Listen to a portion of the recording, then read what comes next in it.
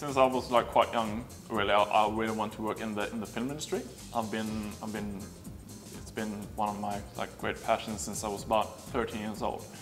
So I ended up attending doing media studies at college, and there I met this little gentleman, P.O. Ingwersen. So he told me about South Seas and introduced me to South Seas. So yeah, I decided to jump on it, and therefore I kind of applied, and yeah, that's my story.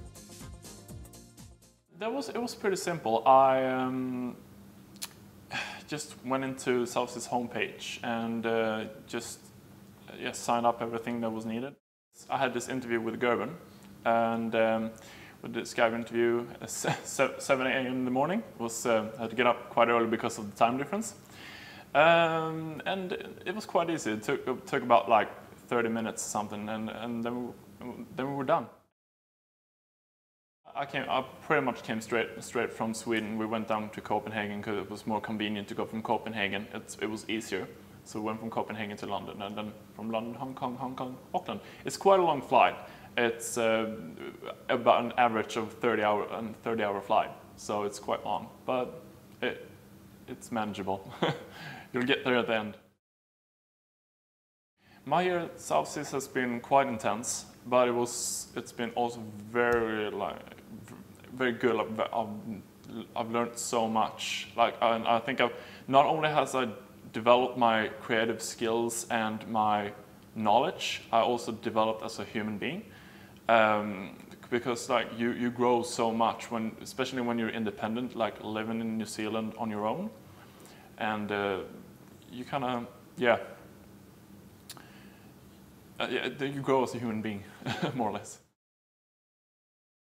I specialized in art and design. It's working towards the whole creative side of it, the bit with the props, with the costume, the makeup, and you develop a lot of skills you didn't have when if you haven't done it before. You develop a lot of skills, and you also learn a lot of time management, maintenance in general. Like you learn everyday skills, like washing, for instance.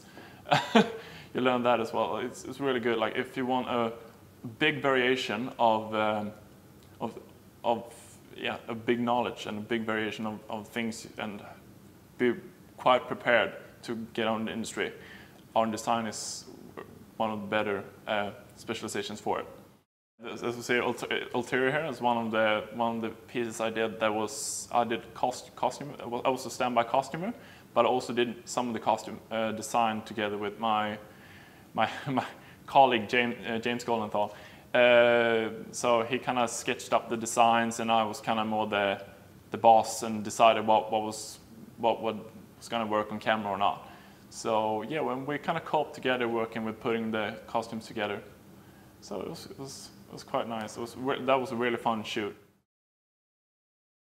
Auckland is a really big city, and you don't actually think that until you actually notice the size of it. When I came to Auckland, my first impression was that it was quite spread out, and it came a little bit intimidating, but you'll get around.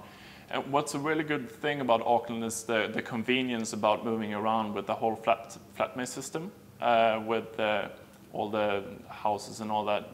A lot of people share houses and all that. It's really easy to move around, and you can find a place quite easily. I've done my own cooking and my own washing. It was quite a new experience. It was quite convenient to always have mom around just cooking for you, or your dad in my case. It's been manageable as well. Washing was not a problem. You learn that over a day, so that's not a problem. Jag vill bara önska farväl och tacka så mycket för året som har varit under South Seas, för South Seas.